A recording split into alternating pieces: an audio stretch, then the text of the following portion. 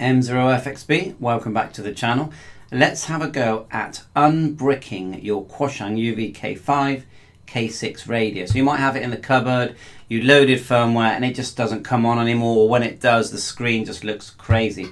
Well, I'm going to show you a little trick, but there is a catch. You do need to have another Quansheng UV-K5 or K6 around. I don't guarantee this is going to work, but it's worked a couple of times for me. And I've bricked a few, but this always seems to bring them back to life. I haven't got one radio here that does not work. So what you want to do is download this program here called K5 program. It's not for the modified radio, just for your standard K5, K6. Click that and then download and run this program. It looks like this, and just double click and just run it in the normal way. Probably need to extract it to a folder first, and you get a shortcut that looks like this. Double click K5 programmer and you get this window. Okay, now the nice thing about the K5 programmer is that it allows you to make a backup of other radios. So what you would do is connect a radio that is working. So we're using my red and black one here as an example, and you just plug in the cable, find your COM port. So the cable's going in, it's the usual Bofeng cable, and then we're going to click 16. How do we know which one which COM port that we're going to use is? We're going to right click here, device manager,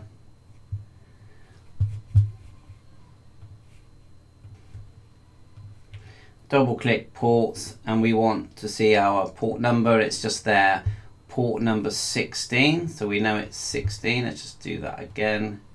If you get an error, just close it and rerun it. You don't want an error to show here. Okay, so there it is there, COM16. So we want to just turn it on and off like so, and then we're going to read, it says here read configuration and read calibration. So we're reading the configuration and calibration of a different radio, and it's going to give us a file. Ta-da! And it will put the file, and you just save it somewhere. Okay, so we'll save it to, we'll go to desktop.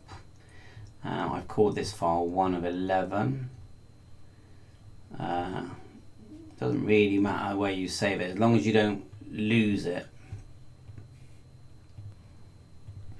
We'll put it here where it says 111. And then save, and then we'll read the calibration next, and it names it, and you can sort of rename it and put the radio in that you want to remember. Save. So we've got the calibration. So now you get the broken radio. Okay, so let's just config is COM, just make sure we've done that. So we can turn it off and turn it on. Remember, this is the same radio, so I'm not going to break this radio, we hope. And then now we're going to go right configuration. Go right like so. And then go which one was it first? My config. Open, and it writes it. And I think if you choose the wrong one, it doesn't let you anyway. Like so. And now you go to right calibration, choose calibration.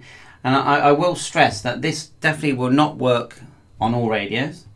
And your radio might still not function perfectly, but it might. I think it will. Well, my experience is it's always brought my radio back to life. Okay, so then you go right. Now you turn it off and hold down your PTT. Turn it on, firmware mode. I mean, it might have already come back to life already, but if not, if it's still not coming back to life, you can then go right firmware, choose the firmware, and I've been doing the UVK5 firmware here, firmware bin, and then open, and it writes the firmware in the normal way. And at the end of that, and you can make a backup at the end of this as well. So fingers crossed, you've got your radio back working. It might not be perfect, but it's better than being just chucked in the cupboard for spare parts. And there's nothing more frustrating than having a device that doesn't work. It doesn't matter what it costs you, whether it was £20 or £500.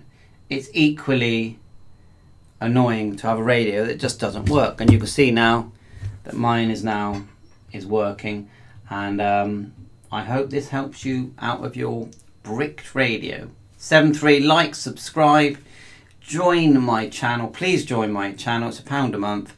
Buy my wife a coffee, and it's your way of, if I've helped you. I get messages every day, probably 50 messages a day, maybe 100 sometimes, and many of them are thanking me. Thanks for helping me. Well, a way of showing how grateful you are is to buy me a coffee. Why not? Or join the channel, because I'm not going anywhere. I'm here for years and years and years, and there's 1,000,000% you'll need help on your radio, and it'll be my video that helps you. Bye for now. 73, catch you on air. All the best.